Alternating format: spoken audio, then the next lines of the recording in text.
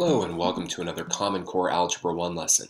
I'm Kirk Weiler, and today we're going to be doing Unit 4, Lesson number 10, The Truth About Graphs. Before we get into the lesson, let me remind you that you can find the worksheet and a homework set that go along with this video by clicking on the video's description or by visiting our website at www.eMathInstruction.com. As well, don't forget, at the top of every one of our worksheets we've got a QR code. Scan that with your phone or your tablet. Come right to this video. All right, let's get into it. It is exceptionally important to understand the following truth about graphs, and whether that's the graph of an equation or the graph of an inequality doesn't matter. All right, but take a look at these 2 points because they are critical. Any coordinate pair, xy, that makes the equation or inequality true lies on its graph. It's that plain or simple.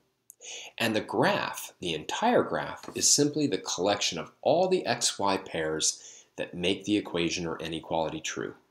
So it's really simple, and it's one of the things I think that drives math teachers the craziest. So if you want to get underneath our skins, hey, this is how to do it, right? You know, everyone can make a graphing error here and there, now and again. But the plain fact is, ultimately speaking, you should know whether any point lies on the graph of an equation by simply checking to see if the equation is true. So today we're really going to be getting into that idea and playing around with it, as well as learning about what are known as systems of equations and inequalities. Anyway, let's jump right into it. Consider the linear equation y equals 4x plus 2. Letter A, does the point 2, 10 lie on the graph of this equation? Justify your answer. All right, well, it's really this simple. This point lies on the equation if it makes the equation true. So I'm going to see if it makes the equation true. I'm going to put 10 in for y, and I'm going to put 2 in for x. Right? I remember my order of operations. This multiplication comes first. So 4 times 2 is 8. And 10 equals 10. So the answer is yes, because this is true. Right? Why don't you go ahead, pause the video now, and see if the point -1, 4 lies on the graph of this equation.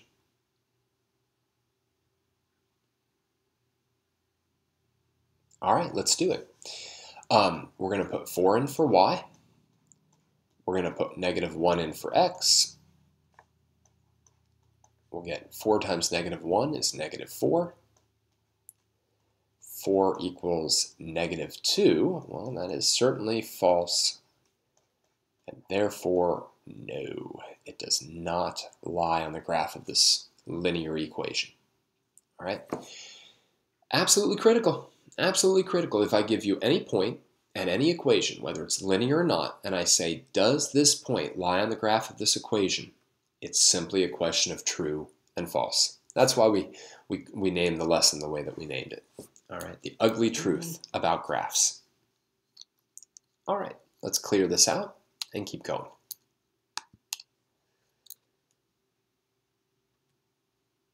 All right, exercise 2. The equation y equals 2x squared minus x plus 5 describes a parabola. We're going to get into these a lot in later units. Does the point 3, 20 lie in its graph? Justify how you found your answer. So pause the video now and try to figure out whether this point lies on the graph of that parabola.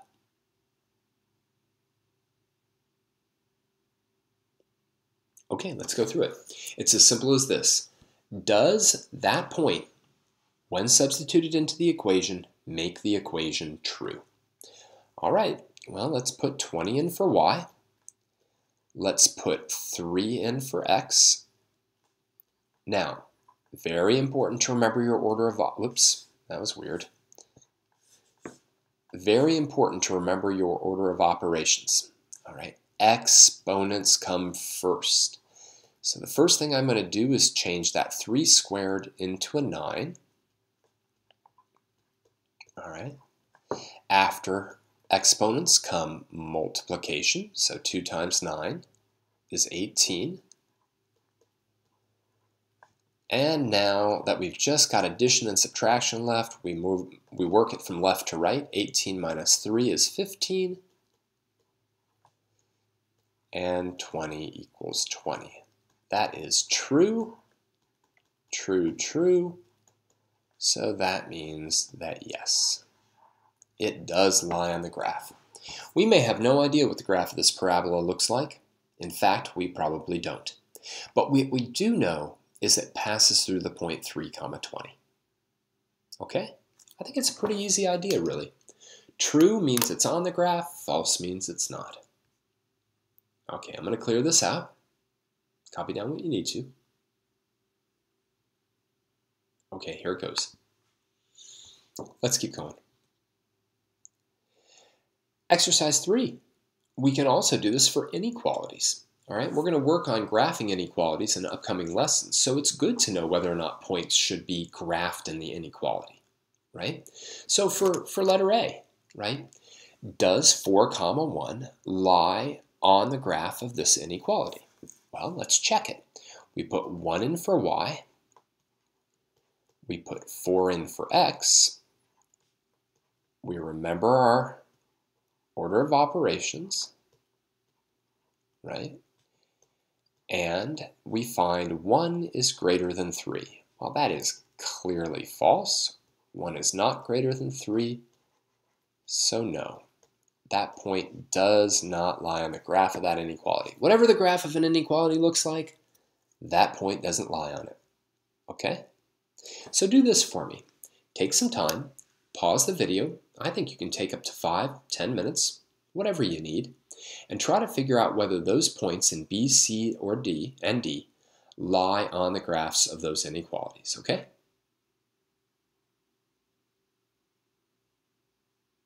All right, let's go through them. Does the point 2, 8 lie on the inequality x plus y is less than or equal to 10? Well, let's do it. 2 plus 8 less than or equal to 10. 10 less than or equal to 10? Yeah, that's true. It's true because of that equals sign. So the answer is yes. Ooh, watch out for this one. We got a little x squared going on here. So 2 is less than negative 3 squared minus 4. Have to be very careful here. Negative 3 squared, right, is negative 3 times negative 3, which is positive 9. So 2 is less than 9 minus 4. 2 is less than 5. Yeah, that's true, right? So the answer is yes. Does lie in that inequality. All right, one more.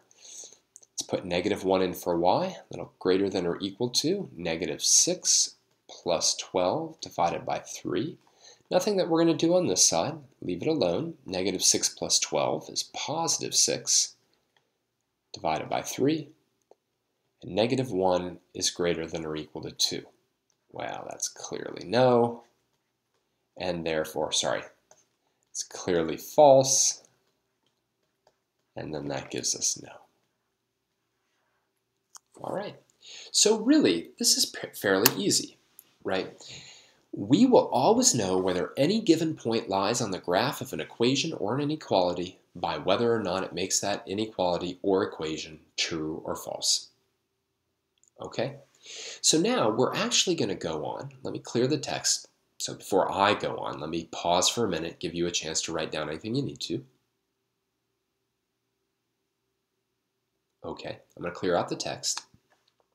So now what we're going to actually do, because that's a very, very simple idea, is we're going to move on and we're going to introduce you for the first time to what's known as a system of equation. So systems of equation. Now, all a system of equations is a collection of 2 or more equations, but in this course we're just going to be working with 2.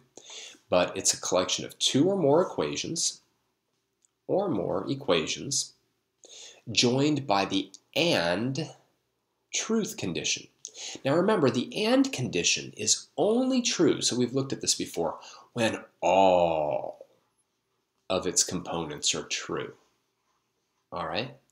So the solution set of a system is the collection of all points that result in all equations or inequalities being true. All right? So if I give you a point and I say, is this a solution to this system? It can't just make one of the two equations true, it's got to make them all true. Okay, now we're going to work with systems a lot. In fact, the next unit, that's all it's about. It's just called systems of equations and systems of inequalities. But for right now, we just want to introduce the idea in terms of things being true and false. So I'm going to clear this out, and then we're going to get a little work with it. Okay, hello. There it clears.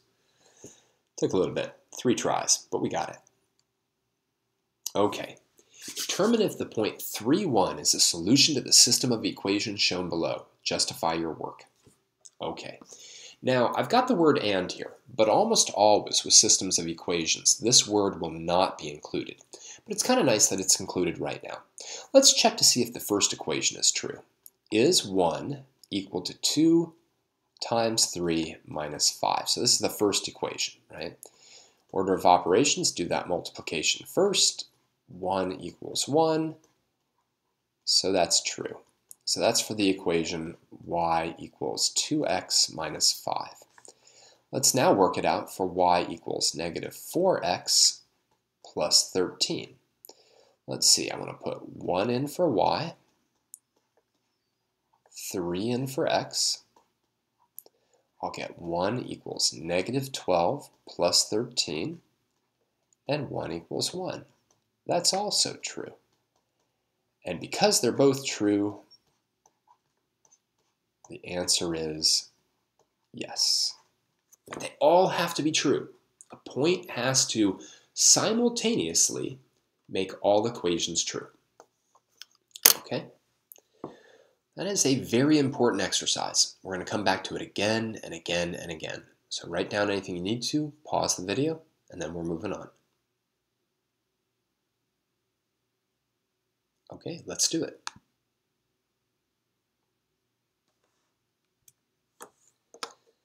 Exercise 5. Does the point 5, 15 lie in the solution set to the system of inequalities shown below? Doesn't matter whether it's a system of equations or a system of inequalities, it's got to make them all true. So why don't you pause the video now and see if that point lies in the solution set to that system.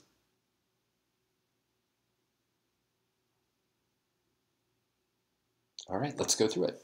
Let's start with the first one. Y is greater than or equal to 4x minus 7. Putting in 15 for y. Whoops, where'd that equal sign come from? That was weird. Greater than or equal to 4 times 5 minus 7. 15 is greater than or equal to 20 minus 7. 15 is greater than or equal to 13. Well, that's true. So far, so good. Then we'll do y is less than x squared minus 10. So we'll put 15 in for y, 5 in for x. 15 is less than 25 minus 10. 15 is less than 15. Ooh, close, but definitely false, right? 15 isn't less than 15, it's equal to 15. So, because these two are really joined with and will be false if any part of it is false, this is overall false, which means no. Not part of that solution set. Okay? Again, not a hard idea. Everything's got to be true to be part of that solution set. All right, I'm going to clear it out.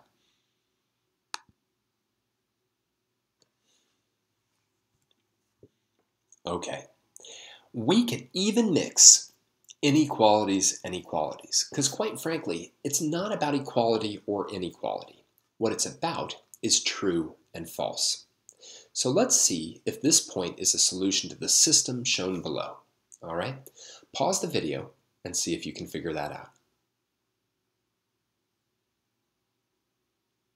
All right, let's go through it. Again, we can be very systematic about it. Let's start with y is greater than 4 minus x divided by 2. Putting in 5 for y. Be very careful. X is negative 2, so we've got that subtraction of a negative going on. So 5 is greater than 4 plus 2 is 6, right? So anytime we have the two negatives, we get a positive. And of course, 6 divided by 2 is 3. Is 5 greater than 3? Sure it is. That's true. All right, now let's go with the equation. Y equals 3x plus 11. Right, so we put 5 in for y and negative 2 in for x. So we'll get 5 equals negative 6 plus 11, and 5 equals 5. That's also true. Therefore, overall, we've got a true, and therefore the answer is yes. It's a lot of work to get the answer yes, but it's the way you do it. The other way you do it is you graph the two. All right, but given that we haven't seen how to graph inequalities yet, that's a little bit tricky, even though we should be able to graph y equals 3x plus 11. All right, so let me clear this out. Pause the video now if you need to. All right, and let's move on. So today, we actually saw one of the most important things in all of mathematics, which is simply, what does it mean for a point to lie on a graph of an equation? And it's really this simple, right? A point lies on the graph of an equation or an inequality if it makes that equation or inequality true, and it doesn't if it doesn't. We then also introduced the idea of a system of equations, or a system of inequalities, or even a mixed system, right? And the idea there is that a point will be part of the solution set to a system if it makes all the equations or all the inequalities true. And that's it. We're going to revisit all these topics. For now, thank you for joining me for another Common Core Algebra 1 lesson by eMathInstruction. My name is Kirk Weiler, and until next time, keep thinking and keep solving problems.